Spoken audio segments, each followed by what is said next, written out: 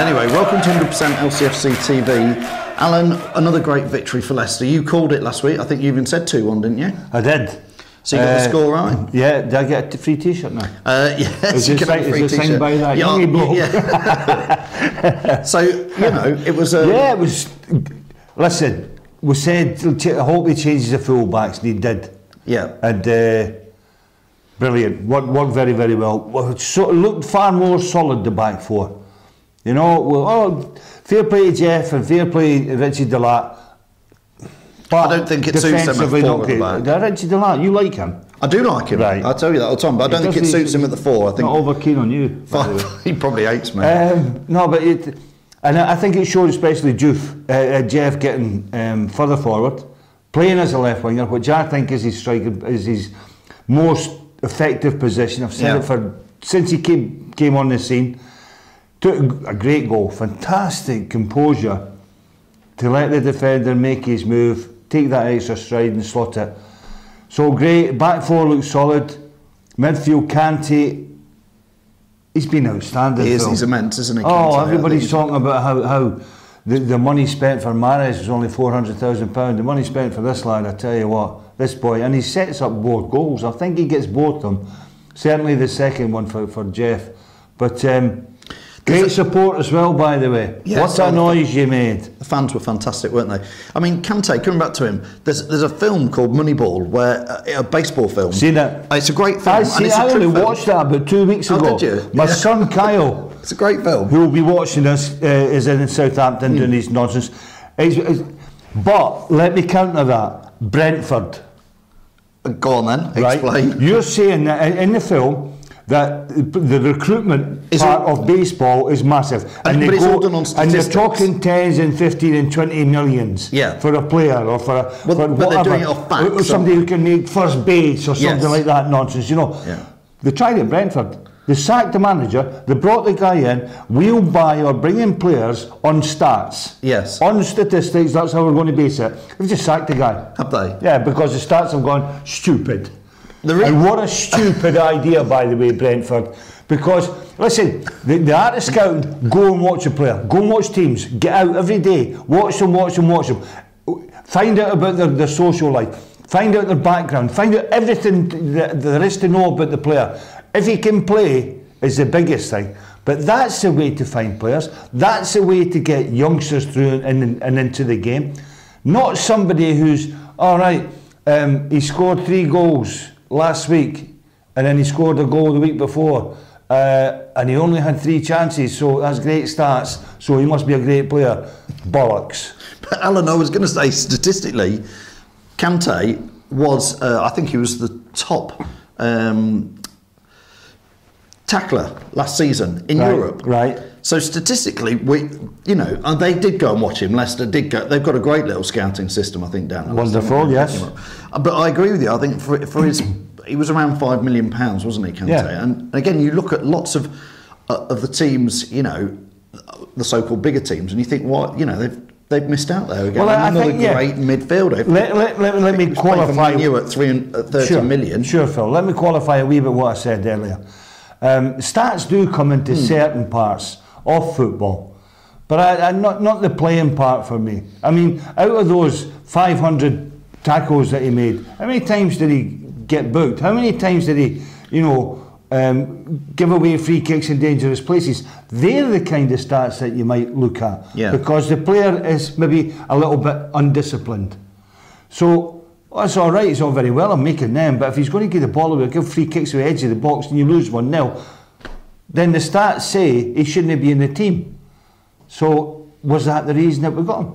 You never know. Let's move on to Jamie Vardy's penalty. Well, we've had a bit of debate. We've had a coffee before this, and we were umming and ahhing. We've rewatched it several times. Yeah. I think he's done enough to make. If you're talking about stats, right? The stats say that if Jamie Vardy gets onto anything in the penalty area, he's going to get a penalty. Does it? Well, he's very clever. He's very, he waits for challenges. He gets his body between the defender and the ball, doesn't bother too much about the ball, waits on the challenge, and then maybe just slides the ball. Sorry, I'm just moving my left foot here, folks, as you can't see. Right, he just strokes the ball to one side of the defender, takes the shove and goes. Yeah. And yeah, technically they're penalties. He did get, you know... technically they're penalties. But well, we'll take I'll ask you this one though. If it had been against us, would you have been happy? I don't think so. I think if it had, yes, I agree. If it had come against us, I think we'd have been like, oh. But I think you'd have been frustrated at the fact that, you know, I think the attackers played for it and won it, and that's just the game we're in now. So. Well, I think you've got to give credit to the passer and to the receiver, right? Good pass, good run. But that gives you the chance. Well, Kante, great pass. Kante, great pass for Jeffrey Schlupp, by the way. Yeah. But you've got to give credit to them for that. And then look at the defender. The defender was in a poor position. He ended up facing his own goal. So you wouldn't buy him on stats, would you? No. And I mean, so the penalty by Vardy, I think that gives him 7 goals in the Premier League. Top scorer, isn't he? He's the top scorer in the Premier League. Obviously, the top English scorer. Yeah.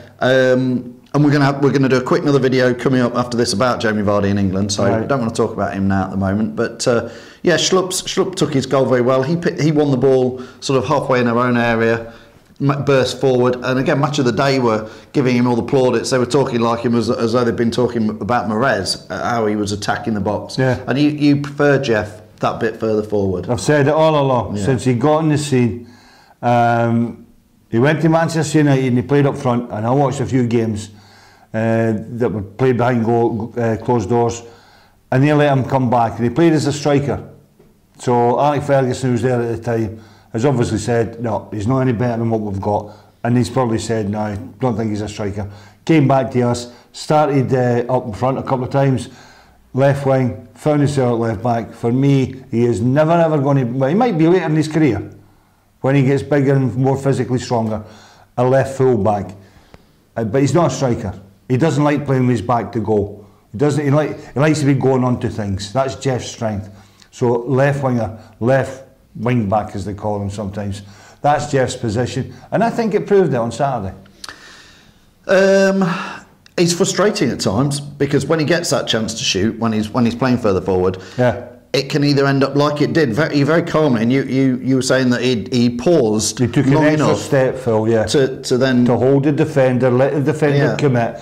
Because if he'd hit the defenders coming here, he might have hit against the defender's legs. By taking that extra stride, the defender's attempt to block is nullified. It's out the way, and then he hits with his left foot. Very clever. But sometimes he can infuriate you because he's 50-50 whether that'll end up in row Z in the back of the stand. Riyad Mahrez can frustrate the life out of you. Frustrates me, I know. You know, I mean, the last game against Arsenal might never have turned up. I didn't think they would have left him out on Saturday. I didn't see that one. I seen the full-backs, definitely. I didn't see the Mahrez one, but I should have done. I should have known he's going to get a rest, the kid. The balance in the team was superb. Well, 2 left footers, 2 right footers. Little lads up front, great pace. Midfield players that can fight and battle but can play and pass. And it was and the back four looked very, very solid to me. So, you know, Mahrez, I think he might have to wait a couple of weeks before he gets his chance maybe. back. I mean, you said the back four solid, which, you know, we won, so I'm not grumbling. But there was no last goal. Yeah, no pizza because we can't keep a clean sheet. I know. We've got, if you look at the for and against, I mean, the real fact is we're on, you know, we need to stop the goals, Phil. We need to, and he worked on that, and that's why he put that 4 in on Saturday, and it's worked, and it'll stay until it doesn't work. And then, but then let's go back to the Arsenal game. And any of you who watched Manchester United against Arsenal yesterday, Arsenal pummeled them. Arsenal took them to bits. You remember we were 1-0 up against the Arsenal and nearly went 2-3 up. Manchester United go there, they got absolutely hammered. So maybe that puts the Arsenal game into a wee bit of context. I think it does. I mean, we put that out on Facebook yesterday is this, when they went 3-0 up in 20 minutes.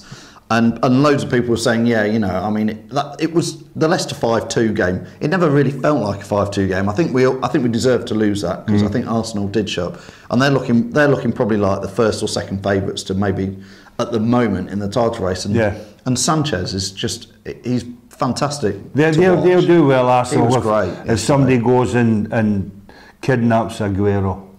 5 goals. Takes him to the Middle East somewhere. And he had 9 touches on Saturday apparently and scored 5 goals in 20 minutes. The guy is such a good finisher. I feel really sorry for Steve McLaren at Newcastle as well, honestly, Alan. I'm joking. It's quite fun to see. I'm surprised we're sat here on a Monday morning and Brendan Rodgers is gone, everybody will know. And Steve McLaren's still Dick Advocaat. He's got to learn English before he gets the job. But Steve McLaren's still there. And Steve McLaren's still there, I find very, very hard to believe.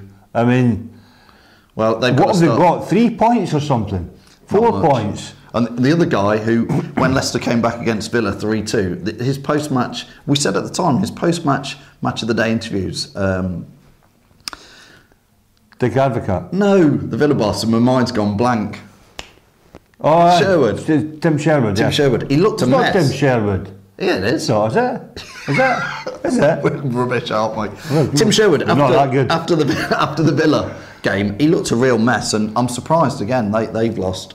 And he's still there, but hey, it's nice. All we're talking about is how good Claudio Ranieri has taken the team. No, hang on a minute. Yeah, Claudio Ranieri has done a great job. I don't dispute that. It's down to the players.